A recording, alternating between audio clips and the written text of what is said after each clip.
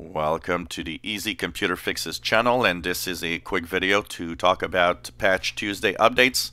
Of course, these are updates that are available for Windows, and Patch Tuesday is upon us, of course, the second Tuesday of each month.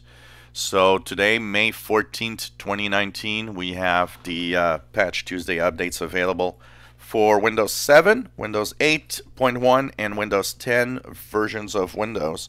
It's very important to stay safe, to have these installed on your computer. Basically, they are updates that are have 79 different vulnerabilities depending on the products you use with Windows. Of these 79, 22 are rated critical and 57 are rated important. Basically, what happens is that two of them mostly are extremely important to fix. One is already known by bad guys, but not been seen as being exploited yet. And one is actually already exploited by bad guys. That means that you could, if you go online, be vulnerable to this flaw because their bad guys are already exploiting it to try to take control of your PC, basically.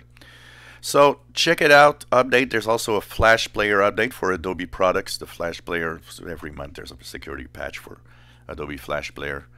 And make sure that you check it out. There's a .NET Framework update also.